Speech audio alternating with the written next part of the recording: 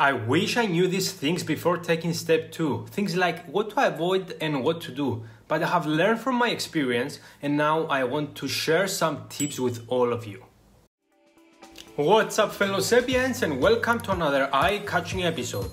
For those of you who don't know me, my name is Neo and I am an international medical graduate from Cyprus. I took the USMLE Step 2 this February as a second attempt and I got accepted for an ophthalmology residency in Israel at the Hadassah Medical Center.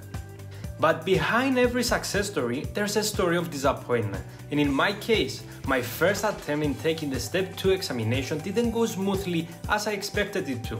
I didn't manage to score what I aimed for, and I didn't take Step 1, which made the Step 2 even harder.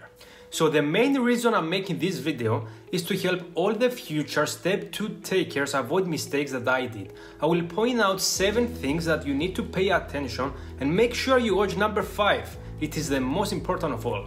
Starting with an obvious but important tip is do not underestimate the exam. This is especially true for the international medical students and graduates. Step 2 is the hardest of all step exams. It is an exhausting marathon of 9 hours, and it turns out that they have made the exam the most important criteria to compare the students. This translates to Step 2 being the most crucial exam, and the exam that you should pay the most attention to. Those who take Step 1 get to know how the USMLE exam feels like, so by taking Step 1 will help you to prepare and achieve a higher score in Step 2. Around 50% of the knowledge from Step 1 is used for Step 2. So do not underestimate the exam. You need to prepare well ahead, you need to know everything by heart and have that critical thinking. And having said this, it brings me to the second point, which is make a study plan. A study plan is the most important thing you should do to prepare for Step 2 exam. Don't even think of saying, okay, I will study some neurology today and see how it goes, because it will not end well. I am talking from experience. Everyone should plan and create a realistic study schedule. Set the time that you need to learn a topic and practice and solve questions. Plan when to take your self-assessment test. Make your own study plan. And if you need help in creating such a study plan or choosing the right resources, you can watch my video in the link below where I share for free my study plan and comment on the resources I have used. I hope it helps. Creating a plan is one thing, but sticking to your plan is a whole different story. And number 3 is do not procrastinate and stick to your plan. It is so easy to lose track of time when you study from a book or watch a video.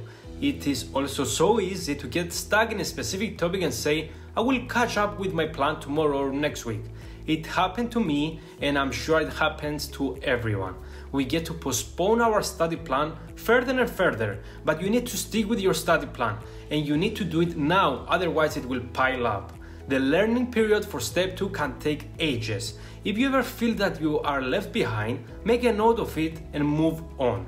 You will encounter everything again and again multiple times, and all your queries will become clear as you move on and solve questions.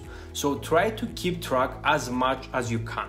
Number 4 is to take a self-assessment early in the course of your studies. There are 3 new NBME forms available now, numbers 9, 10 and 11, plus 2 more from UWorld. It makes it totally 5.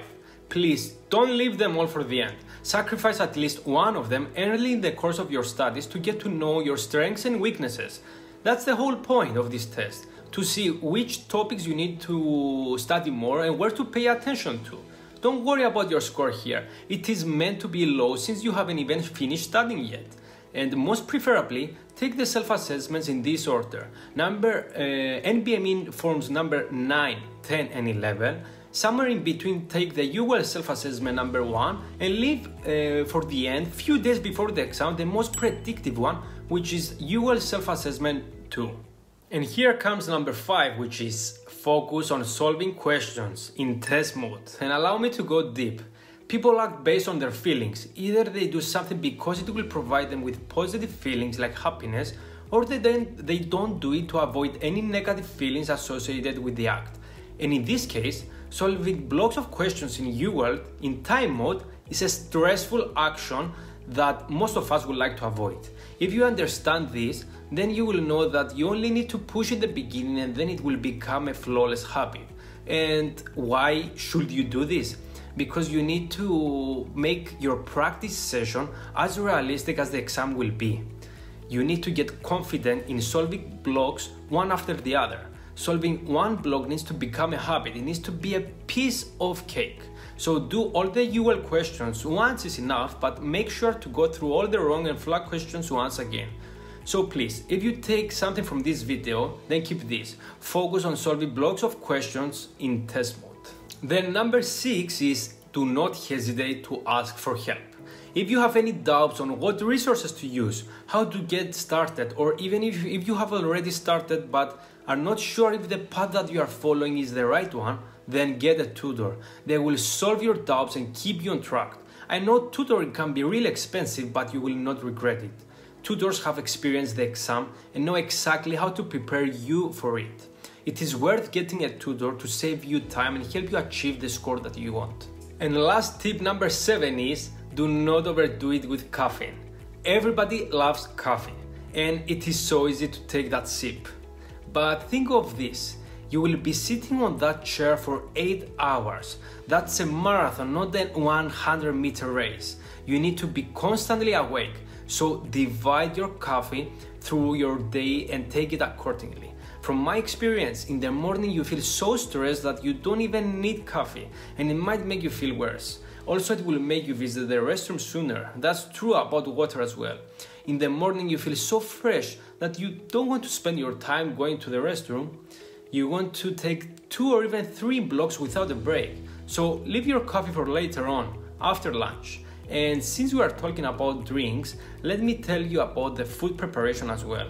Take nothing sweetened. You don't want to spike off your insulin because then you will fall asleep.